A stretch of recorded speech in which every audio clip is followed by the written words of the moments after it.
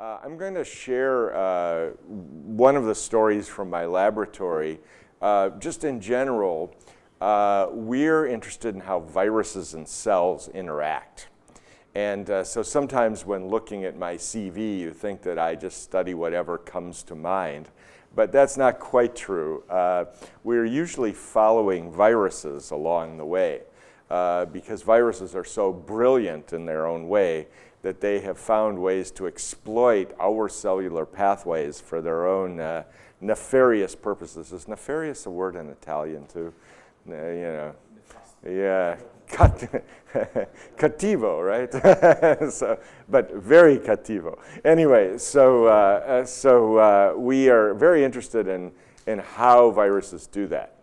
So we're interested in viruses for a number of reasons. One is just because they're interesting. Two is we're looking for therapies for them. And three is we're interested in how they interact with cells.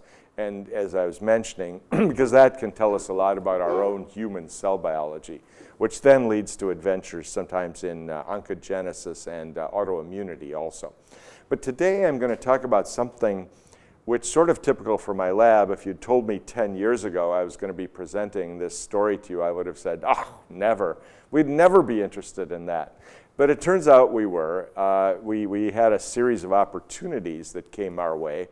And for younger scientists, you probably have started to realize that a lot of what drives you are opportunities. Interesting projects present themselves. Either your mentor, or in my case, your mentee becomes very interested in something, and then you do. So, so that's such a story I'm going to tell you today. And it revolves around banana lectin. For those of you who don't think about this topic, and for those of you who do, I'm sorry, I don't want to insult anyone's intelligence. But lectins are simply sugar-binding proteins, just to get that out of the way. So a lectin is a sugar-binding protein. They've been used a lot in biology for stimulating T cells, for example. A lot of you will, if you study T cells, you're using lectins to stimulate your T cells, but you're probably not thinking about what they actually are, and they are sugar-binding proteins. So we got interested in a specific sugar-binding protein from bananas called banlac. And we got interested in it because I had a wonderful graduate student, Michael Swanson. And Mike was not so happy with the project he was working on. And then Erwin Goldstein, who's a world authority on lectins and glycobiology at Michigan, came to us and said, well, we have this banana lectin that we think might be active against HIV. Do you want to try it? Now, before I go into this long and detailed story, I want to tell you that we are not the first group to think about using lectins as antiviral agents. Other groups have thought about this for a long time.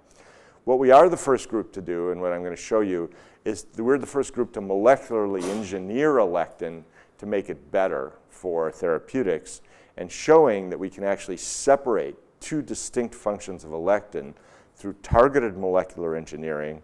I'll show you what happened to the molecule, and I'll then show you how we can use it as an antiviral agent. What I won't be able to show you, because it's still ongoing research, is what it actually does to this. What are the receptors on the cell it recognizes? I hope I'll be able to tell you that in a few years. Okay, so I should just point out that I have started a company to try to commercialize this form of banana lectin. So far, I'm the one and only unpaid employee.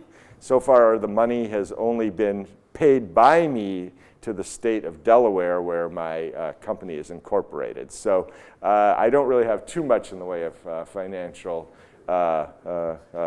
Unfortunately, I don't have much to declare financially.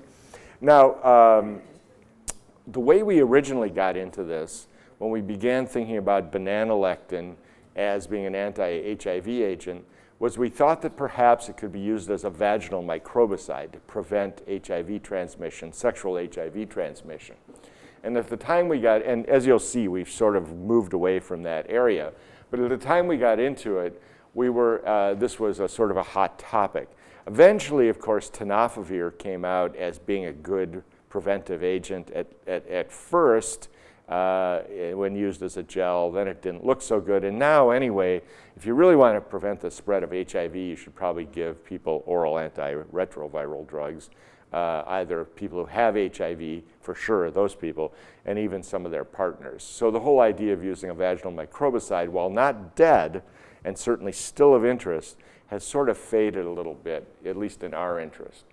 Now, the original idea is that HIV, so we're going to, as we go through the talk, you're going to see that we're using this modified banana lectin against a number of different viruses. And they all have one thing in common. They have a lot of mannose sugar on their surfaces because the banana lectin recognizes mannose.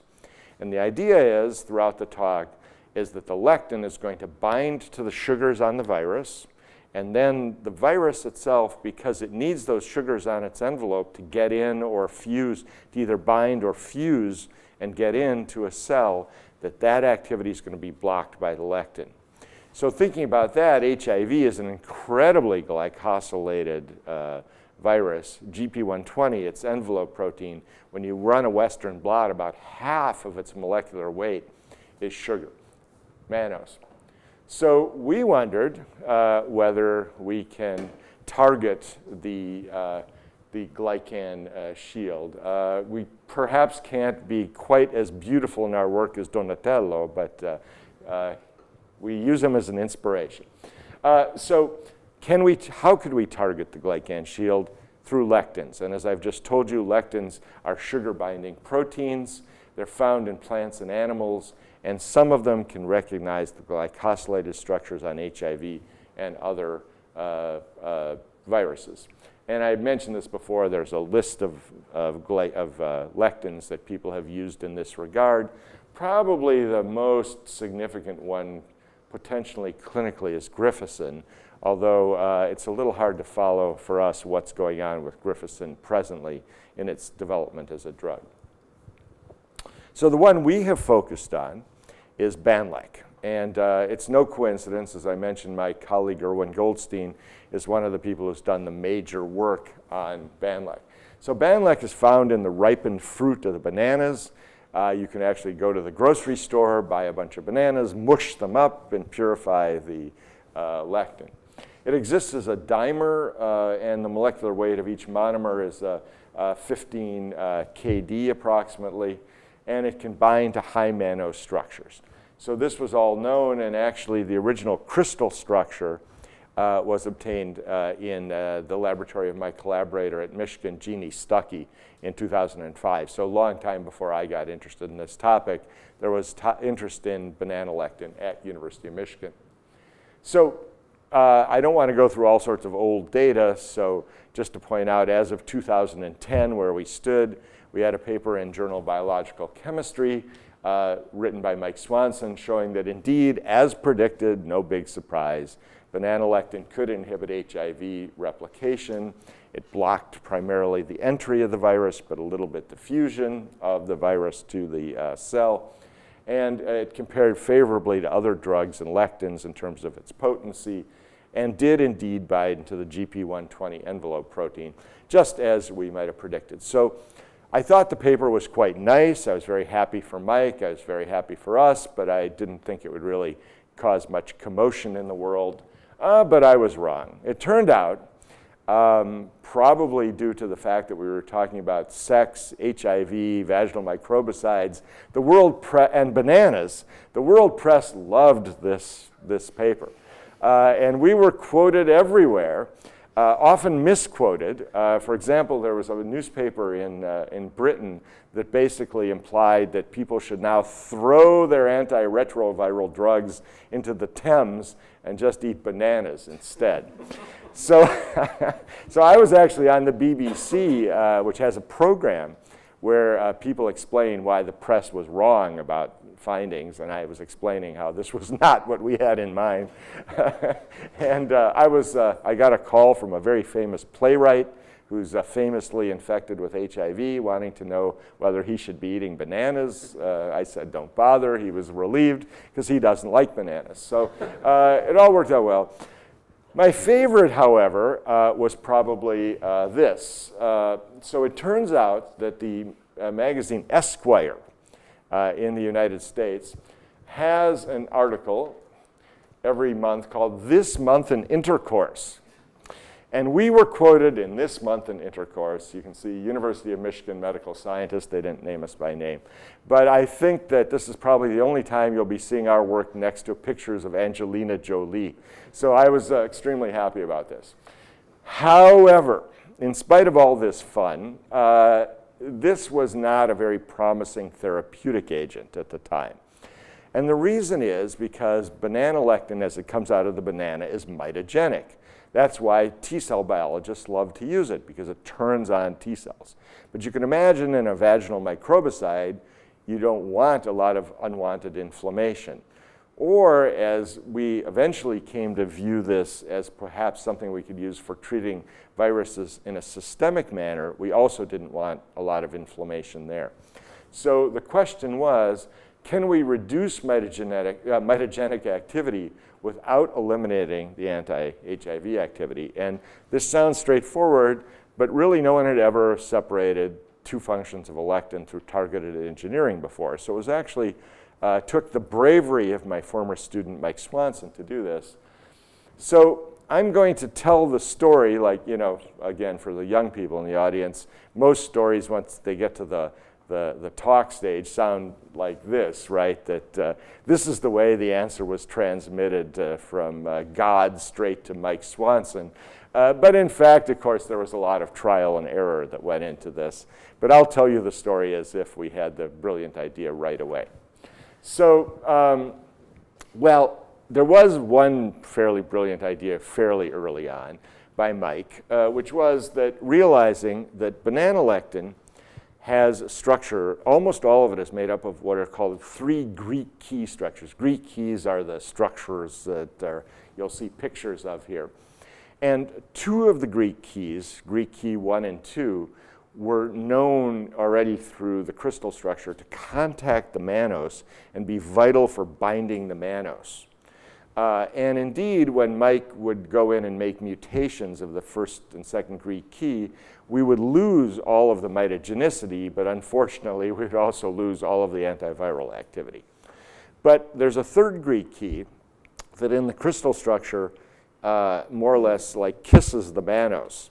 So it was thought perhaps that this was involved in fine-tuning the molecular function of a lectin. And indeed, that's what turned out to be the case, as you'll see in the subsequent slides. So, So let me go back for a second. So if you can see at the top, there's this histidine 84. And from now on, I'm going to be showing you a special form of the banana lectin. It's called H84T. So the histidine at position 84 has been changed to a threonine. So one simple mutation, although as I'll show you later, the mutagenesis strategy is actually fairly complicated. But here, I'm going to show you that. So what happened when Mike mutated this site? It turns out that, sure enough, we lose mitogenicity as measured by T-cell activation. And this is using BRDU incorporation. Here, and this is work, these next 2 figures are actually done by Dominique Scholz in Belgium, in Leuven, a place frequented by at least some of your faculty. And what you can see is that here, the CD69 activation marker is much, much less activated by H84T BANLEC as compared to wild-type BANLEC. And similarly, when we looked at a bunch of different donors and tried to stimulate their peripheral blood lymphocytes with either H84T BANLEC or with wild-type BANLEC, you can see that there's much less stimulation with the mutant. You might not be able to see it very well. This is a lot of data packed into one slide, but it's published. So now, of course, I wouldn't be showing you this if the mutant had also lost anti-HIV activity, but it did not. So again, working with Dominique, we were able to show that H84T BANLEC was just as effective against almost all strains of HIV as was the wild type. And in fact, with Dominique, we were able to test not only laboratory strains, but also this series of clinical strains in group M and even the outlier group and HIV-2, a virus I used to study quite extensively in my laboratory.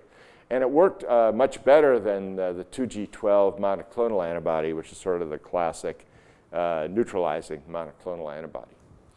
So Now, at this point, we had already begun to think of other viruses other than HIV we could attack. The reason is, as probably most of you know, there are 35 or so approved agents for HIV already.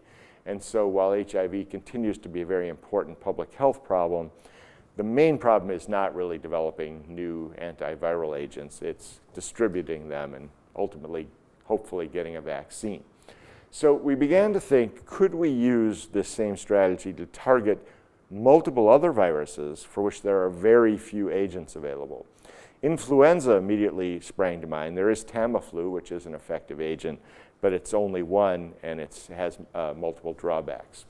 So we then, this is using pseudotype virus. This is work done by Steve King in my lab. And what you can see is that H84T was very effective against the infamous 1918 flu, the one that killed many millions of people.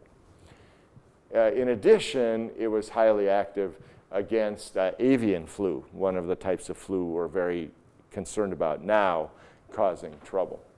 And I won't show you all the data, but using actually wild-type flu, this is against pseudotyped flu, but using wild-type flu, collaborators of ours at Utah State, Don Smee and in particular, were able to show that H84T Banlac was effective against essentially all strains of influenza tested in tissue culture. So A, B, Tamiflu resistant, multiple types of influenza.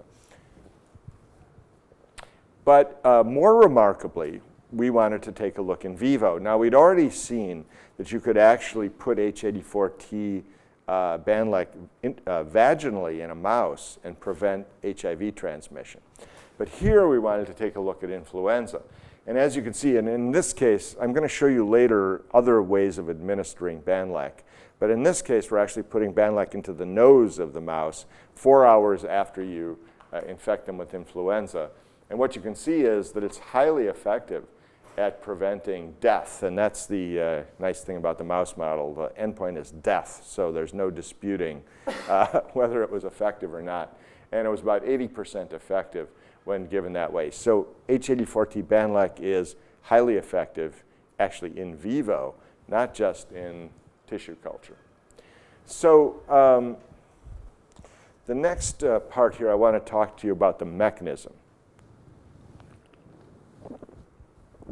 And when I'm talking about the mechanism here, I'm talking about what is different between H84T Banlac and wild-type Banlac. Why is H84T no longer mitogenic, but still able to kill viruses? And let me give you the sort of the punchline a little bit so that you can think about this as we go through. So what we think is going on is H84T Banlac is no longer able to cross-link. So if you think about mitogenicity, you need to cross-link classically two different molecules on the surface of a cell in order to drive T-cell activation. But if you were just trying to inactivate a virus, you would just need to bind to a single molecule on the virus, which would be its envelope, and then it could no longer enter. So what I'm going to show you is that it looks like what H84T Banlac is like is that it is not able to cross-link, but still, of course, can bind to single elements on a virus. So that'll be the punchline, but let me show you the data. So this is done, again, in collaboration with Irwin Goldstein's laboratory. When we looked at the Kas, which would indicate sort of just the ability to bind, what we find is that wild-type, and these are simple sugars, and what we see is that wild-type Banlac and H84T bind more or less the same to these simple sugars. But when we looked at the old-fashioned hemagglutination test, right, so this is looking at whether you can actually agglutinate a red cell using the lectin, we find that there's a marked difference, a very marked difference. So H84T is much less able to agglutinate a red cell, again implying that it's probably not able to bind to multiple receptors on the surface of a cell. And we won't go through this one in great length, but this is work done in collaboration with Hans-Joachim Gabius in Munich, a world authority on glycobiology. And what we're able to show using a whole series of what are called glycoclusters and then also looking on the surface of cells is that indeed H84T was much less able to bind to complex sugars than was wild type. And similarly, we see the same thing on the surface of a cell. So again, pointing out that we just don't get the same sort of robust binding to complex carbohydrates with the mutant as we do with the wild type. One slightly disappointing thing is that we're still not exactly sure which complex array of sugars is being as well recognized or less well recognized by H84T as compared to wild type. And that's an object of ongoing research in the lab. Because we'd really like to know why are T cells, what is it about the recognition of specific molecules on a T cell that is leading to this differential in mitogenicity. So, however, at the atomic level, when looking at the differences between H84T and wild type, we have a very good understanding of what's going on between that differentiates the two molecules. And this is crystallography work done with Jeannie Stuckey's lab. What you can see is when we first, so we had good and bad luck when we started out doing crystallography. The good news was, honest to God, it took 2 weeks after my phone call to Jeannie to ask her if she wanted to collaborate before we actually had crystal structure. 2 weeks, all-time record. However, the problem was when we first looked at the crystal structure of wild type and H84T band, they looked awfully similar. We thought, oh my God, what's going on here? But then it turns out, now this is a little bit with the benefit of retrospective analysis, but it turns out that the key difference between the molecules is right here between H84 and the histidine 84, the one we're mutating, and the Y83, the tyrosine 83 below it. And what you can see is that there is this, this stacking, what's called pi-pi stacking, of these two aromatic amino acids. And what I'm going to show you subsequently, based on our NMR work, is that if you don't have this pi-pi stacking, you don't get mitogenicity. So this is what we like to call the mitogenic wall. So we've actually narrowed down to this exact, it's not surprising, of course, that the H84 is important because that's what's been mutated. But as I'll show you, it's that particular structure that mediates this mitogenicity. And the way we've ascertained that is through extensive NMR studies. The NMR is done with my major and most important collaborator on this project, Hashim al-Hashimi, who's a absolutely brilliant NMR chemist who typically works more on DNA and RNA, and every few years redefines the dynamic nature of the molecular aspects of DNA and RNA. But fortunately, Hashim also likes lectins. So we were able to work with him on this extensively. And what we're able to show essentially is that when you look by solution NMR, there's and then ultimately also his laboratory did molecular dynamic modeling. What you can find is that there's a lot more dynamism in H80 in the third Greek key when you introduce this H84T mutation. So it's a much more dynamic structure than it was if you don't make the mutation.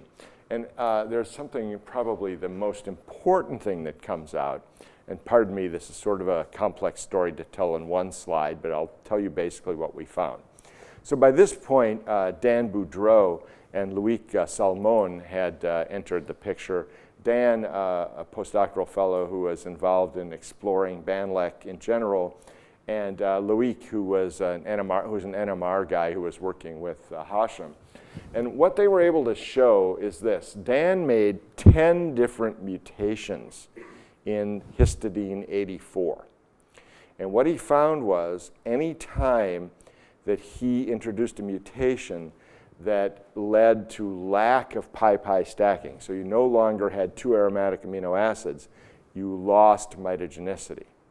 And then anytime you maintained the pi-pi stacking, no matter what the mutation was, you now still had mitogenicity.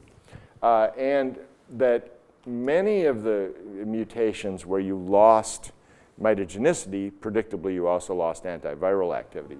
But fortunately with H84T, you were able to maintain the antiviral activity while losing the mitogenicity. And this could be seen beautifully by NMR, that you could actually correlate mitogenicity with NMR picture. Highly unusual finding. And in particular, for example, the best example of this was A86. So even though 86 and 84 sound like they're nearby, right, 84, 86, they're actually on the other side of each other on the third Greek key. So changes in 86 are not trivial changes that are made just because you happen to have modified 84, because they're the opposite side of the third Greek key. And what you can see is that there's this almost perfect alignment between, well, it's probably hard to see, but if you were able to evaluate NMR carefully, what you would see is that 86 correlates perfectly with mitogenicity. So you could actually give us a mutation, you could give us a mutant of the third Greek key, and by NMR we could tell you, or Hashem could tell you, whether it's mitogenic or not. So really a very, very fine correlation between atomic level structure and mitogenicity. Now, most of us find a lot of our scientific lives resemble this painting. And you may think that this painting is the Sacrifice of Isaac by Caravaggio. But in fact, this is actually a photograph. And this guy with the knife is not actually Abraham, but he's actually an editor of a major scientific journal. And the guy having the knife held to his throat is me, or somebody in my laboratory. So this is how we often feel like we go through our scientific life. However, in this story had a happier ending because it did get published in Cell last year. And essentially, because of I think the breadth of the story, and essentially we presented this model, which I've been talking to you about, but let me explain one more time for clarity now that you have a drawing. And basically what we think is happening is this. When we have the mitogenic structure, the pro-mitogenic structure, the mitogenic wall, which 83 and 84 are stacked, what happens is it protects the two sugar binding pockets. Therefore, we bind, the lectin is predisposed to bind to two distinct sugars that are separated in space, i.e. they're on different molecules on the surface of the cell. Therefore, something like mitogenicity that requires sampling of two different molecules that are on a cell would be preserved, as would sugar binding on a virus. However, when we lose the mitogenic wall, we get sort of the caving in of the sugar binding pocket on this side. And so the molecule now wants to sample only one sugar, i.e. the sugar that's found on a virus, but it's no longer going to be able to cross-link. So that is our hypothesis going forward. And so as I mentioned, this is the first demonstration that mitogenicity can be uncoupled from antiviral activity. There's a bimolecular switch that we've identified on the atomic level. And it suggests, and I'm going to show you now some data, that H84T bandlec could be a very useful agent, perhaps clinically, as an antiviral agent because it's broad spectrum. It works against HIV, it works against flu, and I didn't go through all the data that we've generated with Charlie Rice showing that it's highly effective against every possible strain of hepatitis C virus also. And sort of more fundamentally, what we like to think this work shows is that lectins can be engineered for therapeutic purposes, for antiviral activity, for other areas where they're being used, for example, in cancer therapy. And people have even been interested in sort of the opposite direction of actually the pro-mitogenic activity perhaps being used to promote the growth of bone marrow in the setting of transplantation. So finally, of course, this could be used to decipher the sugar code. As you guys, I'm sure know, in addition to nucleic acids and proteins, Sugars are a brilliant way for the body to transmit information because they're so complex, and they can be altered in very subtle ways and have which can lead to very fundamental differences in biology, as we slightly illustrate here. This is just, you know, sort of the tip of the iceberg. There's a lot more really fine biology that many groups are doing, trying to understand how sugars are important. Now, what about using our H84? Let me switch now to a much more applied sort of discussion, which is, can we actually use H84T bandlec as a therapeutic agent in the setting of influenza and other important infections? In order to do so, we probably have to be able to administer it systemically. And as some of you may know, there really is no protein therapy presently being used in that setting. Usually when we give proteins therapeutically, we're replacing things that are missing, insulin or factor VIII. Probably the only thing I can think of that's analogous is there's a peptide that's used against HIV. But generally using proteins as therapeutic agents, especially as antivirals, is not something people are doing. So we're fighting, as I like to say in English, we're fighting City Hall on this one. But we think we have some very interesting results that might suggest that this might happen.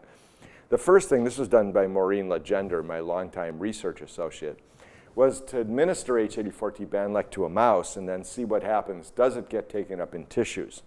And it does. So it goes to the lung, liver, and spleen primarily, and it stays there for a week or two. So we can give H84T bandlec to a mouse. It gets taken up in the tissues. And just to tell you up front, so far, well, certainly we can give a mouse too much bandlec and see toxicity. But at the levels we need to fight against viruses, it's extremely well tolerated, which I'll show you more in a little while. So meanwhile, working with TSRL, who's a biotech company in Ann Arbor, Michigan, where I am, especially Ilke Lipke, we've been able to develop an ELISA to measure bandlec. And what you can see here is that given in 3 different doses, bandlec has a very, very long serum half-life, about 80 hours. So this implies, although we've done it multiple ways, as I'll show you in a minute, that we might be able to give bandlec once or maybe twice, and that would be enough to treat an infection such as influenza. I forgot to mention, the data is so new that I don't even have it here, but the half-life and concentrations in the lungs, which are our first target therapeutically, are even much higher than this. So we get very high levels in the lung when we administer bandlec systemically, i.e. intraperitoneally or intravenously. Now, I've been implying throughout the talk that by making H84T bandlec this mutation that we've made makes the molecule safer. And actually, we published the whole long paper showing that we lost mitogenicity, but we hadn't actually shown a head-to-head comparison yet between a mouse who's gotten H84T bandlec or wild-type bandlec. We just assumed it would be safer because it would be less mitogenic. And so now we've actually put this to the test by giving mice 3 different types of bandlec: wild-type bandlec, H84T bandlec, and something called D133G. This is a control mutant we've used in a number of experiments where we mutate one of the second Greek key. So as I mentioned before, that's known to eliminate both antiviral activity and mitogenicity. And what you can see is when we give only the wild type, but not the 2 non-mitogenic versions of bandlec, we get this injection site reaction. So in other words, when you give the regular banana lectin to a mouse, it gets a big reaction on its skin, something you wouldn't want clinically. So, but not so when we have the H84T bandlec, no skin reaction. Other side effects are similar. When you give wild-type bandlec, you also see the appearance change of the mouse. They get their little hairs stand up on edge for a number of days. That doesn't happen with the H84T Banlac. And finally, we actually get weight loss. So if you give wild-type Banlac to a mouse, it loses weight. They gain the weight back later, but that doesn't happen with H84T Banlac either. So our assumption that by losing mitogenicity, we'd make a safer molecule, fortunately, has turned out to actually be true. But what about the efficacy of H84T Banlac as an antiviral agent? Obviously, I wouldn't be telling you this whole story if it didn't work. And it does work. So I'm going to focus on two viruses, especially influenza, but also I want to just tell you a little bit about it. We've been working on Ebola virus also. Not in my laboratory. It's still safe to come visit my laboratory. We're not actually doing the Ebola there. This is with collaborators again. I'll tell you all my various collaborators at the end. But what we've been able to see here, this is with collaborators at NIH, is that, interestingly enough, we had already seen that Ebola worked in, H84T Banlac was effective against Ebola in tissue culture, but it also works in mice. So this is giving it before the challenge. We're fairly early on in these experiments. And what you can see is that we can prevent 50 or 60% of the death that can occur with Ebola when we give Banlac. So the stuff works against this very deadly virus in tissue culture. And then probably the virus we'd most like to target is influenza. And where we've had really quite a lot of success. So in this case that you're seeing here, we're giving the H84T Banlac systemically, so intraperitoneally, which in a mouse is like intravenously. And here we're giving it every 5 days after challenge, starting 4 hours after infection. And what you can see is that when we give 5 milligrams per kilogram, we get 100% survival. When we give none, almost all the mice die. And in these medium doses, we get better survival, but not as well as at 5 milligrams per kilogram. Now, as you probably understood from what I was showing before about the pharmacokinetics, it looks like we might be able to do all of this by giving a one-dose therapy also, but that's still ongoing. Two other things that don't come out from this slide, because I haven't shown them, are that here we're treating at 4 hours after virus challenge, but I'm happy to report that what we see now is that we can treat as long as 72 hours after viral challenge and still see almost complete survival of all the mice. So we don't have to treat right away. We can actually simulate a clinical situation where we're treating 3 days later and we're still getting survival. And the other thing, which I don't have a picture of yet, but we've done with Scott Evans at MD Anderson in Houston, is it turns out that you can actually use an inhaled form of Banlac, and it works. So what Scott does is he studies toll-like receptor agonists to treat viral infections. And he has an apparatus where the mice can actually inhale the toll-like receptor agonists. And what Scott has been seeing using our H84T Banlac is his approach and ours synergize. So it looks like, in addition to giving this systemically, i.e. through intravenously, ultimately in patients, we might be able to make an inhaled form. So, and again, the stuff is completely well tolerated. We see no side effects. And we've also looked at liver function, kidney function, and white blood cells, hematocrit, platelets, no problems. Now, speaking of potential problems with this sort of therapy, when we first started talking about this, we got a lot of, we had some skeptics who said, oh, if you give this stuff now and then you give it later, either you'll cause a lot of harm to the animals due to immunogenicity, and as I mentioned, that has not happened, and we've tried this many, many ways. But the other question that people said was, well, if you give this now and then you give it a month later, meanwhile, the animals will, or ultimately people, will develop antibodies. And the antibodies will destroy the banana lectin and you won't be able to use it.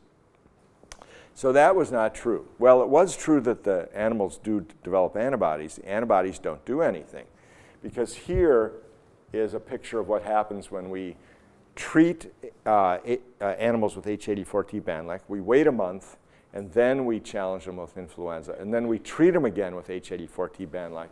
And as you can see, they all still survive. So the antibody, whatever antibodies they develop, are not destroying the H84T band-like. So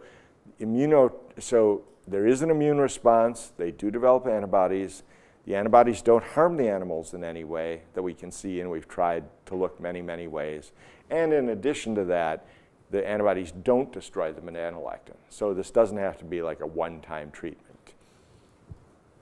So just to summarize, we've created a broad-spectrum antiviral agent through hopefully intelligently designed molecular engineering of a banana-lectin. And it's very effective against influenza and also hepatitis C and Ebola when given systemically in the mouse model.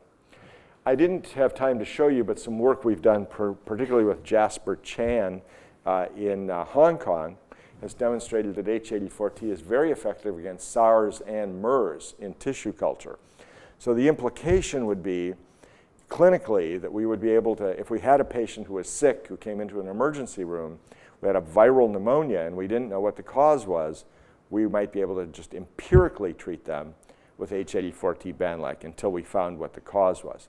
This is similar to what we do all the time with antibiotics. Somebody comes in with a bacterial pneumonia, and we treat them empirically because we don't know what the agent is. We hope we're going to be able to do that with band-like, but of course much work remains before we can actually do that. So, as you can probably guess, not all of this work was done in my own laboratory because it's a very multidisciplinary project. And the nice thing about this project is we've had a lot of good fortune with attracting collaborators. People like it, and they've worked with us extensively. So let me just go through. I've mentioned Mike Swanson.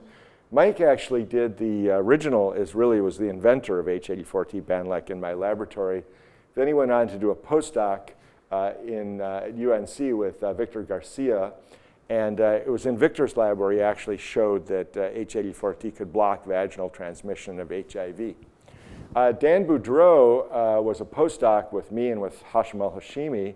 And Dan was the one who really led the charge to make sure that we could purify band-like and actually get NMR and crystal structure, as well as making all those mutants at the histidine 84 position.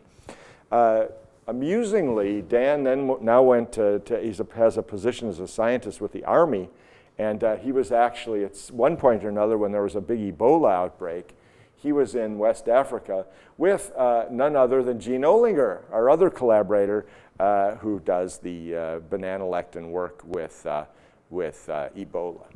And Lisa DeWald also at NIH. So Lisa and Gene are the Ebola collaborators at this point. Other really key people in the initial studies, Hashim al-Hashimi, I mentioned, my terrific collaborator and friend on the structural biology, and Luis Salmon, who was a very fine postdoc with Hashim. And Jeet also worked extensively on this project when he was in Hashim's lab. Yi is the guy who did the dynamic modeling, the molecular dynamic modeling. Other people I mentioned, Maureen Legender, my research associate, who has done a lot of the animal work with banana-lectin.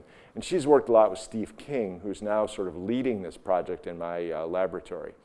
Mark Kaplan is an infectious diseases doctor who, quote, retired to Ann Arbor 10 years ago plus to be near his children and grandchildren. But it turns out Mark has more energy than any 20-year-olds. So he's been, was the guy who originally suggested we start thinking about H84T band-like as a vaginal microbicide.